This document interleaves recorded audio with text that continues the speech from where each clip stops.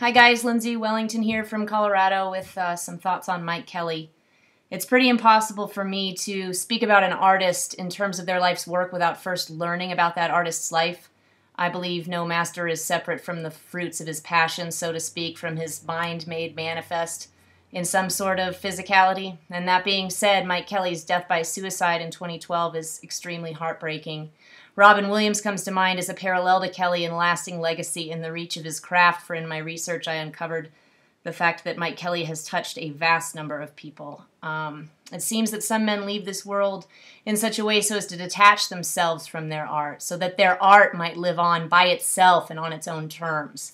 And as those terms matter personally and intimately to each individual touched by the various pieces. Unlike Robin Williams' movements, however, and apart from a very small number of paintings interned at the Museum of Contemporary Art in LA, Kelley's psychology does not speak to me at all, and I cannot recommend him to anyone personally. Nevertheless, in full circle now, I've been deeply moved by many of our classmates' video posts on the contrary, and feel that at the very least, the fact that Kelley fearlessly dedicated himself to a vast research and production of art throughout the entirety of his life, in more forms and genres than many other artists have ever been capable of mastering, qualifies him for my posthumous promotion and support.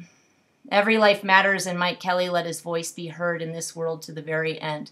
There were many who needed to hear him and might live on today, even if he does not, on account of his work alone, and I hope he knows that somehow, and I hope he rests in peace. Thanks.